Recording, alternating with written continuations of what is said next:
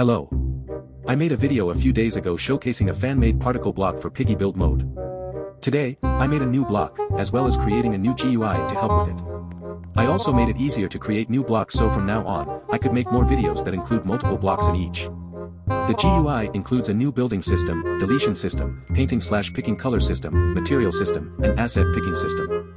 A lot of systems. Today's block was inspired by a comment on my last video by Moldy Hot Dog Boy, so if you want your idea to be in my video, make sure to comment it below. Now let me introduce the actual block. Here is the mesh block. It allows you to include unique shapes inside of your maps. The three variables are the mesh, or the shape, ID, the texture ID, and whether the mesh should maintain its original size or fit the block. If you test without changing the mesh or texture, it will show up as a normal block. If you choose to rescale it, it will become bigger than the block, but if you don't, it will be a lot smaller. The only collidable hitbox is the base cube itself. You can go through the mesh if it's bigger than the cube. Now, let me show you how to actually obtain the mesh ID as well as the texture ID. First, you want to open up Roblox Studio and go to any place. Then, go to the toolbox and filter it to meshes. You don't have to worry about inserting viruses because free meshes don't come with any scripts, only some free models. I'm going with a simple Apple mesh that comes with a texture. Go to the Properties panel and copy the number portion of the Mesh ID property. Now, in the Mesh ID field, paste that Mesh ID. Wonderful. It shows up as an apple that takes up the full square.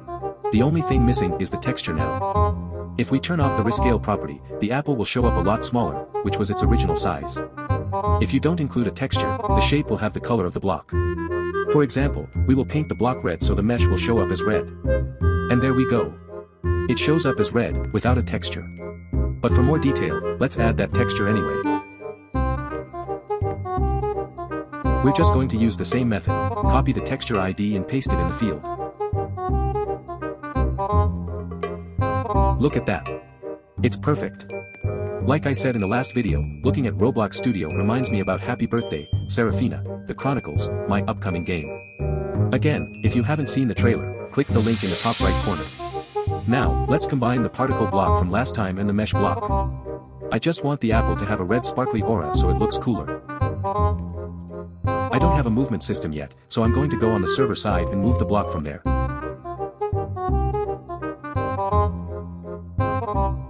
Alright, let's test it. And that's it for the video. If you have any suggestions at all, please comment them down because I kind of want to make this a series. As always, thanks for watching. Bye.